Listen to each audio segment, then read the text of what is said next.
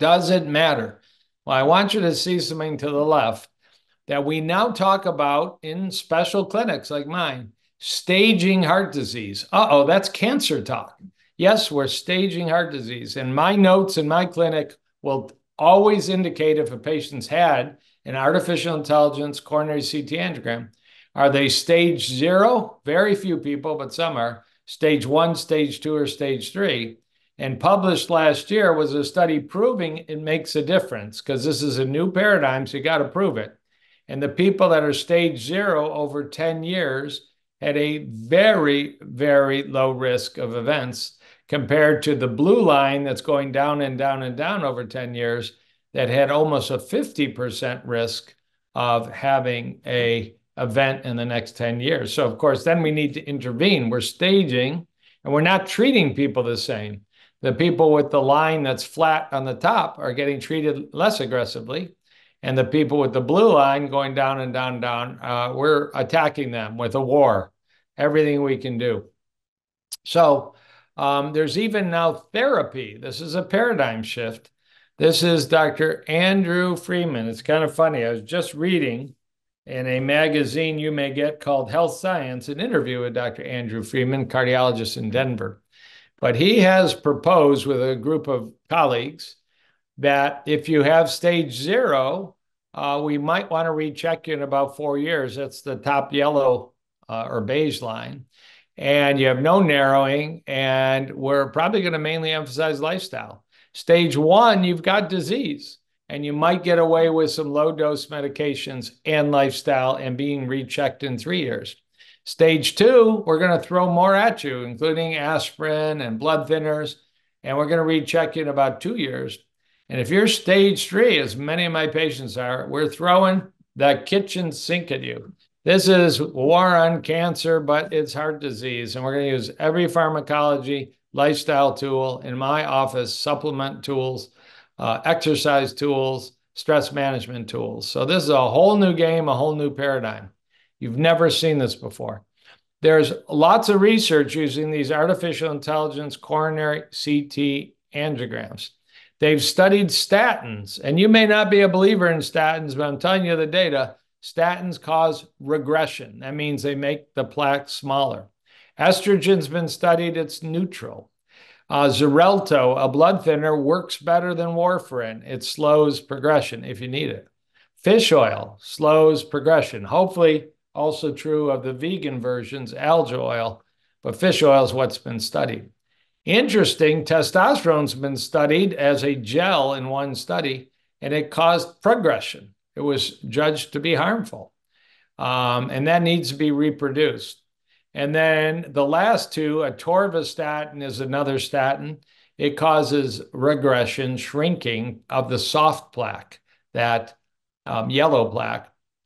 And finally, an old drug is now being used widely in heart patients. Colchicine is a medication used for gout, and in a recent study, it also can cause soft plaque to shrink, and we're using it more and more in heart patients. Part of our war on heart disease. It's diet, it's exercise, it's sleep, it's fitness, it's supplements.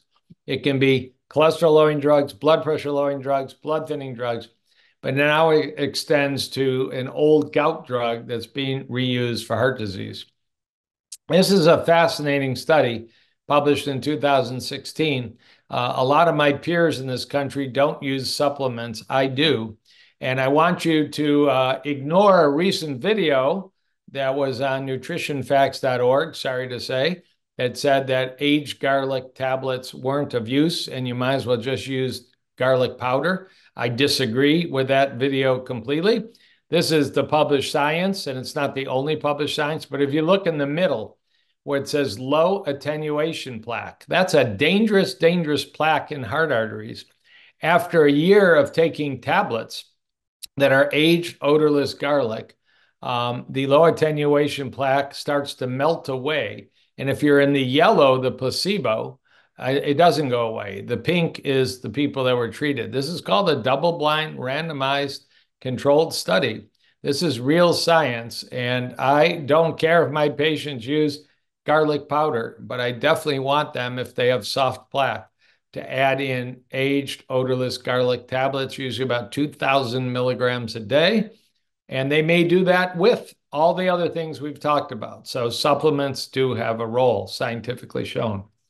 Now, the interesting thing with this new paradigm, artificial intelligence, coronary CT angiogram, you have to have an IV. You get iodine dye, so you can't be allergic to iodine dye, and you have to have good kidneys, is that we can do this a year or two later.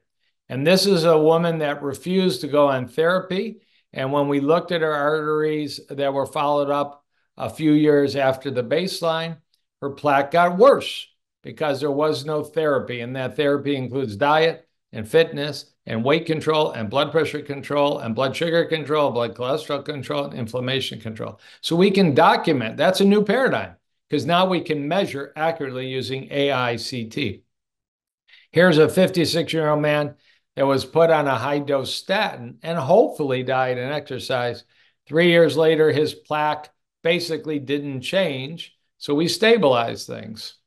And this is an example of somebody taking really intense cholesterol-lowering therapy, an injectable version called Repatha and Praluent. And over the course of a follow-up study, just 1.5 years after the first one, there was a significant shrinking. And what you do is you shrink the soft plaque, the non-calcified plaque. You don't shrink the calcified plaque. We don't know how to get the calcium out of the arteries. We don't see calcium scores going down. We don't even know if we want calcium scores to go down, but we want soft plaque, the yellow plaque, the abnormal juvenile plaque. So just read with me the bullet points. Coronary CT angiography, artificial intelligence can be used as a non-invasive imaging modality. I wouldn't necessarily say low cost. It's about a $1,500 study, but I would say low risk unless you're iodine allergic or have poor kidneys. The AI-CT study may allow more wide use to assess drug efficacy on atherosclerosis progression in primary and secondary prevention populations. That's you, everybody. And finally, precision tracking will allow individual assessments. That's what's really neat now, is seeing people back after a year or two of intense imaging. And if you want to know the answer to a question, nobody's done a study using this technology with the Dr. Ornish diet, the Dr. Furman diet, the Dr. Esselstyn diet. Nobody's done that study yet. It costs a lot of money to do formal clinical trials. So most of the trials so far have been done with drugs. I showed you the one done with aged garlic. There's more and more being done with a new study being launched called the Paradigm Study that will be throwing the kitchen sink at high-risk heart patients, and then they'll get a follow-up CT angiogram. Now, I've ordered hundreds and hundreds of these studies, and I started doing that 3.5 years ago. So I've had a number of people get their second study. They want to do it. They have to pay for it. Usually it's not insurance covered, as I said, about $1,500. Not everybody wants to do it. I rarely order this on people with a calcium score of 0, but when you do see quite a bit of soft plaque. So even a calcium score of 0 misses. And I am a person with a calcium score of 0, but I had one of these AI studies and I had a pinpoint little spot of soft plaque. No big deal, but it was there. So now we could answer interesting studies. Put people with heart disease on the Ornish diet, put people with heart disease on a ketogenic or carnivore diet, and check them again in a year. I don't know who's going to fund that, but that would be a fun study. How about doing the Esselstyn diet with extra virgin olive oil and without extra virgin olive oil? Fund that study. That would be a fun one. Chelation therapy, people ask about intravenous chemicals. Probably not going to be done because a study published in the last 2 to 3 weeks showed it once again failed to show benefit. How about dairy? Good or bad on heart arteries? That'd be a fun one. How about fish? Good or bad on heart arteries? How about the very popular Prolon fasting mimicking diet I use in my clinic? We don't know what that does to heart arteries. We know it does to we know what it does to waistline and blood tests, and soon to be published a concept called autophagy. But that would be a fun one too. Maybe we are shrinking soft plaque. Maybe we're not. We now can study it.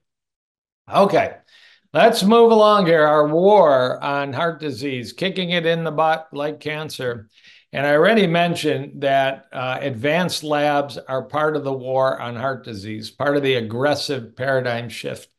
Because in many studies, this is just one, people who are hospitalized with, for example, heart attacks, very often have relatively unremarkable LDL cholesterols. And even some, if you look, have LDL cholesterols of 50 because LDL cholesterol is one of easily measured 15 to 20 different lab tests for a heart patient. So you might have a normal LDL cholesterol and have 14 other lab tests that are abnormal.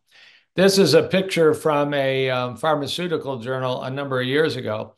That's supposed to be an artery with a plaque. It looks like yellow butter because this person probably ate too much butter. But those daggers are things that can be measured in the blood that can cause plaque. And I'll tell you, since this was published 12 years ago, there's about 8 more new daggers that weren't on here, like TMAO and lipoprotein little a. But it's just to point out, you might want to measure all these blood levels, all these daggers, your omega-3 level, your C-reactive protein level, your insulin level, your nitric oxide level measured as something called ADMA and others. And we know for sure that cholesterol, LDL cholesterol, is not the only factor, that inflammation is a big factor. There are on this slide 1, 2, 3, 4, 5, 6, 7 tests for inflammation, of which I do all these in my clinic. They're urine or blood, they're available, and they help sort out. They stage a person. A person with an abnormal calcium score, and all these 7 tests are normal, is much lower risk than a person who has an elevated calcium score, and all these 7 tests are abnormal, and they're available. I mentioned colchicine, a new kid on the block in heart disease. This is a famous study published about 4 years ago. This was a big study, 5,000 patients with what are called chronic coronary disease that either got colchicine or they got a placebo, men and women, double-blind, randomized. And if you look to the right in the middle, the placebo group had a 9.6% rate of events like heart attacks or death, and the colchicine group, it dropped by about a third. So you'd rather be on the colchicine than be on the placebo. And colchicine is now FDA approved for heart patients. It's a new drug called Lodoco, Lodoco, but it's also available as plain old colchicine we used to use for gout. So the action step is go back, rewatch this, write down those tests, and get tested for inflammation. 1 test is better than 0. 7 tests is better than 1. Okay? Number 7, as we stage a war on heart disease, is lipoprotein little a. And unfortunately, my PowerPoint doesn't let me put a lowercase a on the title slide. But if you look at the book I wrote on this topic a couple of years ago with delicious recipes included, you can see that it's lipoprotein little a. That's actually how you pronounce it, lipoprotein little a, or LP little a, the heart's quiet killer. And this is a cholesterol molecule. As I explain to my patients, 100% of people make regular cholesterol, LDL cholesterol, but 20 to 25% get a gift from their parents and they make 2 cholesterols. They make regular cholesterol, LDL cholesterol, and they have now the capacity in the liver to also make lipoprotein A cholesterol. And we know that this is a particularly nasty cholesterol. And a recent study said it was 6 times more dangerous than regular cholesterol because it can cause plaque in arteries, it can cause clotting in arteries, and it can cause inflammation in arteries. It actually looks a lot like an LDL cholesterol molecule, but it has a bridge and it has this special tail on it called Kringles, which is named after a Danish pastry. Another thing you probably don't want. You don't want lipoprotein little a, and you probably don't want the Danish pastry. I've never had one. But my clinic is full of people that are suffering from silent but important heart disease, and we identify this as elevated in the blood. It's a very simple blood test. Everybody should have this blood test. And if you use a cutoff of what a normal and abnormal level is, it's estimated that about 1.5 billion people in the world are walking around with high levels of lipoprotein little a. At this point, there is no drug approved by our FDA for lipoprotein little a. Lipitor, nope. Crestor, nope. Pravachol, nope. Zetia, nope. None of them are. But the pharmaceutical industry is working on about 5 different approaches, and within the next few years, we will have drugs. They'll be expensive. They'll start out with injectable drugs. Later on, there'll be oral drugs, and we will have better solutions. This is a genetic problem. It doesn't respond well to diet and exercise. But it's very important. It's estimated that 1 out of 14 heart attacks is due to lipoprotein little a cholesterol, and 1 out of 7 cases of clogged aortic valves leading to aortic valve surgery and aortic valve replacement is due to lipoprotein A cholesterol. 1 out of every 4 or 5, it depends what population selected. So if we have a large number of people watching this presentation live, and more people will watch it recorded. And I can tell you 1 out of every 4 has lipoprotein little a, and you got to go to your primary care doctor or order the labs on your own and get it checked once. That's not just my recommendation. That's a recommendation of the European Society of Cardiology. And just recently in the United States, it's a recommendation of something called the NLA, the National Lipid Association, cholesterol experts. Everybody should know as early in life as possible, because you're going to have this in your blood if you inherited it from about age 1 forward. It's going to be in your bloodstream. You want to know if it's elevated. So maybe by age 20, everybody should know ideally. And the people with high levels might want to eat even healthier than average, might want to work out more than average, might want to know their blood pressure, their blood sugar more than average. And when we get treatment, they may want to consider that.